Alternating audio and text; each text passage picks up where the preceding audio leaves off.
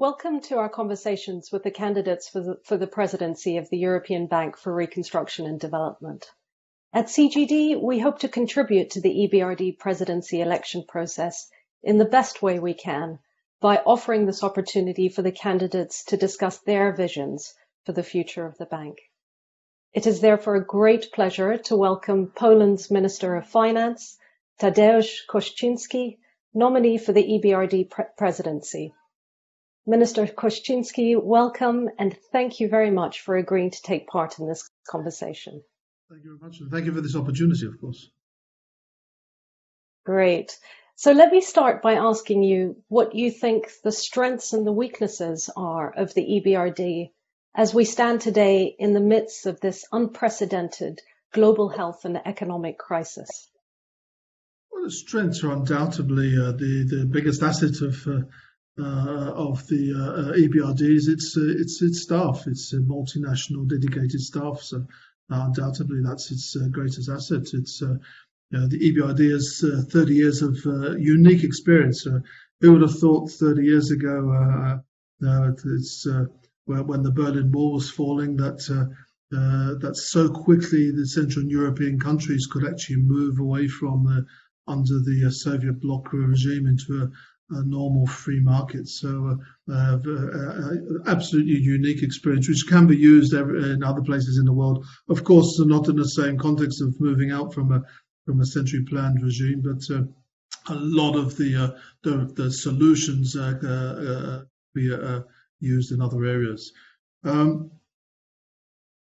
Perhaps one of the things that the EBRD should be doing more is actually using the staff on the ground in the transition countries, especially in the advanced transition countries, to actually learn from them what's will be working, what doesn't work. Because when you manage a project from a distance, you see the KPIs and the project's hopefully successful, but you don't know some of the byproducts. Sometimes the KPIs don't show some of the byproducts that have been caused. The staff on the ground can see that and can implement or guard against these products in other areas. Another great asset, of course, is the shareholder base. It's a tremendous shareholder base.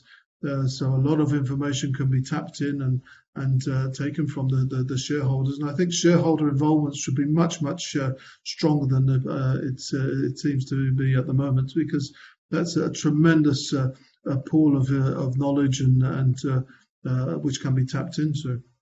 Of course, most important, as usual in any business, is the customer. Is the EBRD using enough feedback from the customers that it's been serving to see how they can actually leverage that knowledge in other areas? Super, thank you. So what is your vision for the future of the EBRD? And in particular, how would you use this period to start thinking about the shape of things to come? I think, well, as a banker, once a banker, always a banker, unfortunately, so for my sins, the first thing you look at is who are you talking to? So you look at their P&L, and the EBRD has a tremendous record. In just last year, they had 1.4 billion euros profit. Which from the documentation that comes from projects which are in alignment with what the founding fathers of EBRD wanted, that to help countries in their transition to a modern, free, democratic environment. So at the macro level, if you look, the EBRD has been very successful. The countries, especially in Central and Eastern Europe, over the last few years, the GDP has been growing above average for the EU. So if you look at it from that point of view, the EBRD is tremendous success. It's making significant profits, and the countries of operation are actually having above average GDP growth. But there is a problem. That's something which should be looked at. Is what are the people? Why are people migrating out of these countries? At the time when the EBRD was extracting value of 1.4 billion, we in Central Europe have had the biggest brain drain in our history, which is something's happening there which has to be addressed. And really what the issue seems to be is that just creating a democratic society and putting in projects to make sure that sustainable and inclusive is not enough. It's, as we can see from the experience in Central Europe, that what's actually happened is the help has actually pushed Central Europe into the middle income trap. The people have got jobs. It's free and democratic. So from a distance of the perspective, it looks like everything's fine. But what's happened is that we've moved into the imitation environment, as I call it. So we're doing the same as someone else is doing here in the world. We're just competing on price, and very, very difficult then to move out of that middle income trap. As soon as people want to earn more, they price themselves out the markets and lose their jobs. So the EBRD should be doing a lot more to move the transition countries not just into inclusive, sustainable growth, but into what I call the innovative economy. So people should be not so much working and competing on price, but on talent. There's a massive pool of talent outside the Western developed countries, which needs to be developed. Now, one of the best ways, of course, is to make sure that the EBRD is working together with universities. Universities in the transition countries tend to be just pure academic institutions, as opposed to being partners to business. So I think a lot more should be done to actually move universities into be more business oriented. A lot more should be done for research and development in these countries. And that way that we'll try to avoid the middle income trap and go straight into a high-tech future type of economy. And if you are chosen to serve as president of the EBRD, what would be the top 2 or 3 things against which you would like your term to be judged? I think the most important really is in the countries where we operate, as I mentioned, it's the people are the most important. It's not the KPIs that we have in the bank of how much money we've lent and how many of our projects are high on the transition scores, etc.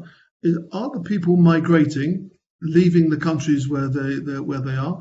Or are they staying and hopefully even attracting immigrants into their country, which would reflect that their life is much better than they're positive. So it's not just that where we have the very nice it's everybody has a job and it's free media and there's democracy and etc. But also are the people. Are they voting with their feet to stay, or are they voting with their feet to go? So listening to the people is very important. And also, I think trade needs to be addressed. There's something which doesn't seem to be higher in the agenda. Let's face it, at the end of the day, countries are going to be rich when you spend less than you earn. And to earn, you have to export.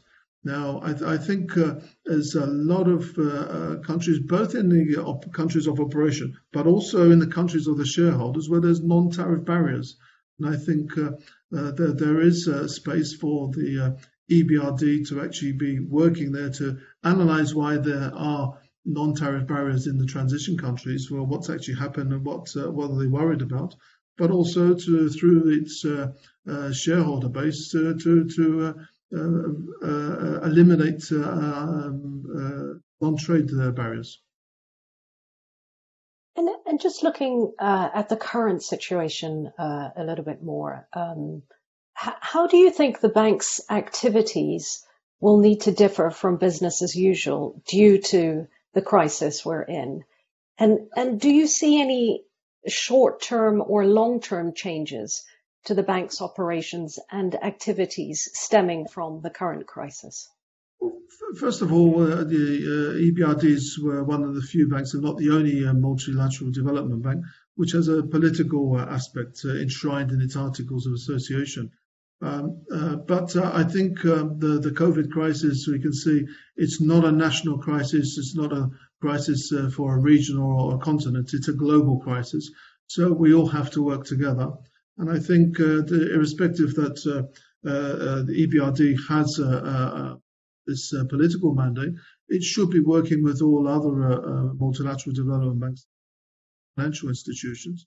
And it should be prepared to sometimes take a secondary role rather than always competing to be the first. I think there's as I say, horses for courses, and we should be ready to work together. Of course, where we work together is also going to be changed because the pandemic. There's, I think, two or three areas which have obviously are going to be changed in the future. One is the health sector. And the other one is digital. The health sector, I think, even the rich Western countries are having a problem with the health sector. So this has to be a top of agenda for the transition countries because they have their problems are much exacerbated. We know we have to invest more and upgrade both the research and development, the production of health products. But also the medical services, they need to be upgraded. So I think very, very important that this is put on the agenda. And the second big fallout of the pandemic is that we're all going to be much, much more digital. So I think, again, going forward, the great divider between the poor and the rich is going to be how they use the digital. So I think digital infrastructure is going to be very, very important. Education, make sure that everybody has a fair chance of working in the digital space. Cybersecurity, obviously, to make sure that especially the poorer countries aren't under threat. So and working together between countries, because I think digital breaks down barriers, both local and national barriers, and I think a lot more will be done there. Great, thank you. Just thinking a little bit about the climate agenda now, how would you make sure that the climate agenda remains front and center of the EBRD's investments in the COVID era? First of all, it's not just people in the rich countries that want to live in a clean environment. Everybody wants to live in a clean environment. It's really what possibilities they have to influence the climate from their position. So I think it's a no-brainer that climate is at the front of everybody's, and it's market-driven. So any institution which is driven by the market will have climate at the top of its agenda. It really is most important to look at the various projects, not only from a distance, but also from a local perspective. All transition countries have different starting points for various reasons, either because of their geography or because of their history. Central Europe was unfortunately under the Soviet bloc regime, so they didn't have the choice which country was nuclear, which country was coal-powered, etc. So we have to take that into perspective, and also take into perspective how the local community, how ready they are, because a lot of education is required. Just putting in the clean energy, you also need a lot of education to make sure people appreciate that everybody can do something to help the environment. So for me, the environment it's everybody is not only talking, everybody's using it. It'd be very odd if that wasn't top of the agenda or very high on the agenda. Great, thank you. And now moving on to the EBRD's gender strategy. Do you think it's being implemented well enough? Or do you think that the EBRD should be doing more to pay attention to gender, both in its external investments and in its own internal policies and administration? Right. I think we have to be very careful on these type of issues, because very often the gender agenda means making sure that females have jobs. We have to be very, very careful that this is not just the one benchmark that we use for our gender perspective, because very, very easy to push people, as I mentioned, into the middle income trap. And in fact, we can be causing more harm than good that way. modern business is moving away from rational thinking. That was, say, 20, 30 years ago. You had IT departments who created various functionality, and you sold your products. We competed on price. Nowadays, the most important is the customer experience, and this is why I think it's ever so important to have the right mix of staff on board, to make sure you have a lot of people with rational thinking, a lot of people with emotional thinking, but also other aspects which I think are missing. Mature societies look after the old and the disabled, and I'm not certain that that's addressed enough on the EBRD agenda. We should also not only be looking at ensuring that there's a fair mix on the gender, but also are we addressing the needs of older people and the disabled? That's another point there. Okay, so let me then ask you, do you think the EBRD should set targets for measuring the implementation of both the external gender strategy, but also for narrowing gaps or improving the gender balance internally? Absolutely, but as I said, have to be very, very careful that we don't have a binary that we meet there's sufficient number of women, or there's sufficient number of older people or disabled people. It has to go a lot further than that to make sure that we don't have this false sense that we've managed our gender strategy. That we have to make sure that we have to look forwards and make sure that we don't push into the middle income trap. We have to create good quality jobs. If we're employing a disabled, it shouldn't be just the number of disabled that we've employed, but are they doing a very useful job, and are they getting benefit from that, as opposed to just having numbers on an Excel spreadsheet. Great, thank you. And now moving on to the EBRD's countries of operation. So what is your view of the bank's proposed expansion into sub-Saharan Africa? And what do you think, just to add, what do you think is needed to enable the EBRD to be really effective in that region? Well, first of all, I think the EBRD should continue to work in all the regions it's currently working in. I think that's very, very important. Obviously, it should focus more on perhaps the Western Balkans, the CEMED region, the Central and Southern Europe, etc. So these are areas which they should continue to focus on. As for the Sub-Saharan region, well, we need a lot more analysis there and a lot more deliberation. What we should be doing more. And we should be listening to what the shareholders are saying. I think the shareholders should have a much louder voice, and we should be listening to the shareholders. What are they looking at? And as we know, the European Union is going through looking at the wise men's reports analysis. So let's see what the proposal is on the new financial architecture for Europe will be. And what guidance the European Council will give. I think it's not really for the EBRD management to drive that agenda. It's more for us to fulfill the agenda being put forward by our stakeholders. Great. So you mentioned the forthcoming view on the European Development Finance Architecture. And obviously there has been the Wise Persons Group report on the future of the development finance architecture, and in particular around the debate of the roles of the EBRD and the European Investment Bank. What are your views on the future institutional composition of European development finance? And again, in particular, how do you see the role of the EBRD evolving in relation to the EIB?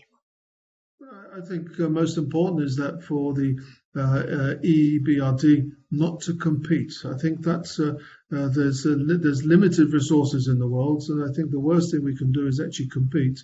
We should be working together. We should be making sure that where we can take the lead, and then EBRD is one of the few, if not the only, MDB which has got a political mandate.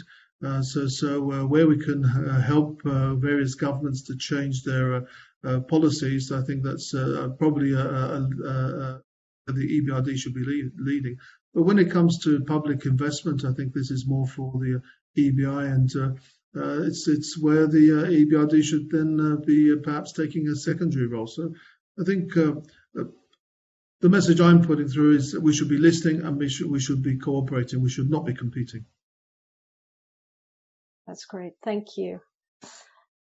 I have one final question, really, and it's a bit about you. Can you tell us something about your own career and background, and how your experiences have shaped you to be an effective president of the EBRD? So, fortunate, unfortunate, although I've got a very Polish name, I was actually born in London. My parents landed up in London after the war because of historical reasons. So I was educated in London. I worked in the City of London for nearly 13 years. And in 1989, when the political situation changed in Central and Eastern Europe, I decided, at the beginning, it was only for 3 months. That was 30 years ago. So I decided, let's go for 3 months and have some fun in Central and Eastern Europe and help on their transformation. And so I came over. Originally, something which everybody was talking about, but you rarely hear now, was everybody was a company doctor, because most companies in Central Europe were state-owned, and they didn't stand the test of moving from centrally planned economies to free market economies. So there's the requirement for lots of company doctors to restructure companies to find new shareholders for them. I also worked in many banks, basically from 2015. I worked in various banks, some banks, in fact, with EBRD equity stakes in them. Doing a lot on, I was working in treasury, in IT, trade, and direct banking. And Poland, again, this is why it's so important to use people of countries of operation, because countries of operation in some aspects have leapfrogged the West. Poland is a global leader when it comes to consumer payments. Just about, in fact, every shop in Poland accepts card payments. It's contactless. 95% of transactions are without PIN. So very, very modern. In 2015, basically, as my boss, the chief executive of the bank, moved to the administration to become the deputy premier, I followed him, and I was the deputy minister in the Ministry of Development, responsible for foreign direct investment. My claim to fame was that I changed this special economic zones, which were present in Poland, a relic from the 1990s of the high unemployment. I changed that. The whole of Poland is now a special economic zone.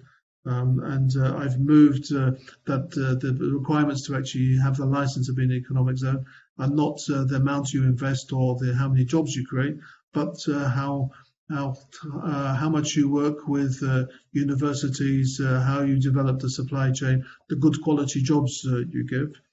And for my sins, last year, in the beginning of the summer, I was moved to the Ministry of Finance. I was responsible for the tax legislation.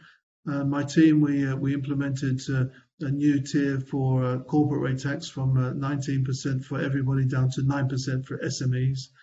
We implemented a 5% tax rate for intellectual property, so the IP box, one of the lowest in the world.